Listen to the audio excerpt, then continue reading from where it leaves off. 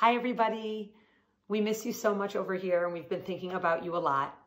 I wanted to share with you some of the things I've been thinking about, especially as we did our Chavrutot initiative over last Shabbat.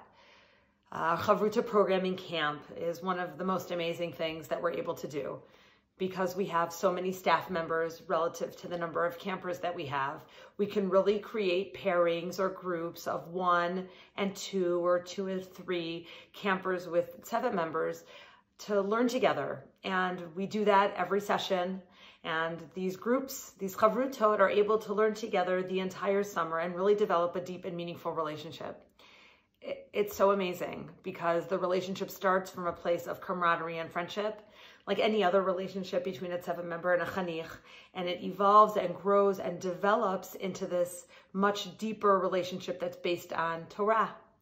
And the Mishnah in Pirkei Avot tells us that when 2 people learn Torah together, an amazing thing happens. It's not just that the ideas are sharpened and developed and become more meaningful and more crystallized by the kind of conversation that can occur from 2 people thinking and learning a text together, but that actually there's a third party that comes and joins them, and that the Shekhinah comes and becomes a part of that group, a part of that Chavruta.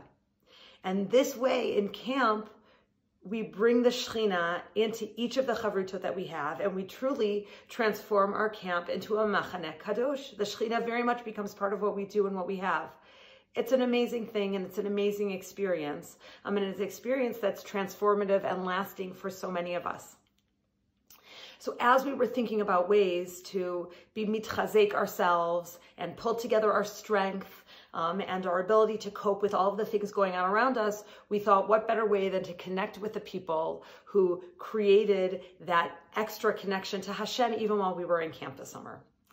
My favorite contemporary Israeli poet, songwriter, possibly Darshan, Yishai Ribo, has a couple of lines in a song of his called Torah Chaim that has been swirling around my head, and I wanted to share them with you because they mean a lot to me now, and I think they give us a lot of strength as we think about our learning together. So the words that I've been thinking about go like this.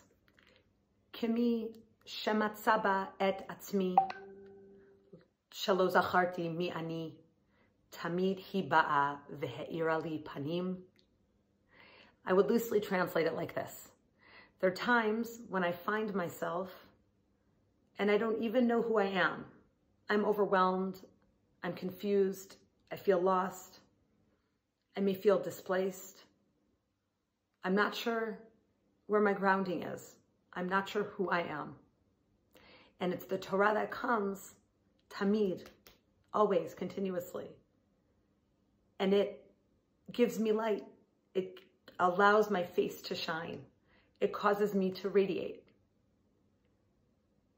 And the Torah is a source of light for us. It gives us light, and it allows our faces to literally light up, as you'll see in the pictures that we're going to show you.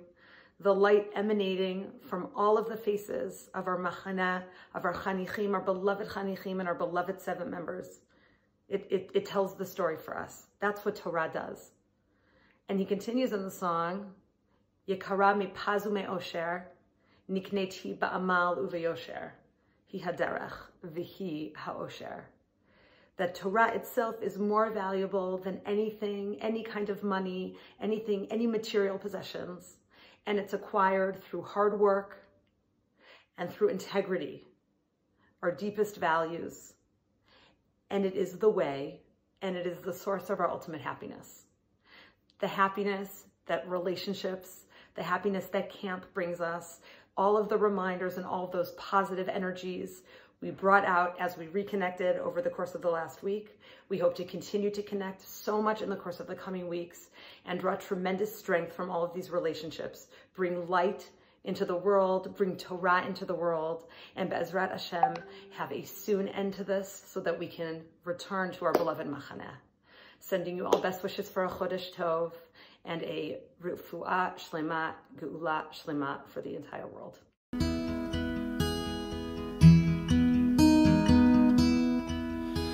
כמי שעסק בלקראים וראה אנשים מלאכים שמיתו עצמם עליה קיבלו ממנה חיים,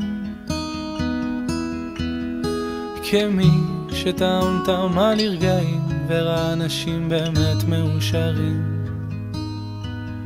ואיזה אור על הפנים,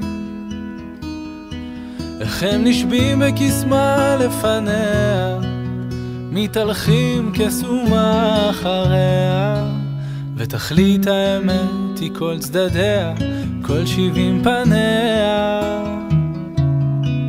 היא יקרה מפז ומאושר, נקנתי בעמל וביושר, והיא הדרך והיא האושר.